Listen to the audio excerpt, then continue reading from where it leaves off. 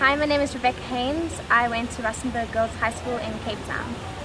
How do you feel about being amongst the top achievers in the country? I'm very excited, a bit shocked and overwhelmed because we only had it on Saturday and I didn't expect to do that well. Like, the exams were okay, but it was quite a surprise. How did you prepare for the exams? I worked very hard and consistency was key for me. That's basically, I think, how I did so well. And then did you have a specific plan of studying and balancing with going out, having fun with friends? I tried to go out not as much as I could, but just to keep it balanced. But I worked a lot more than I did go out, and I just winged it basically.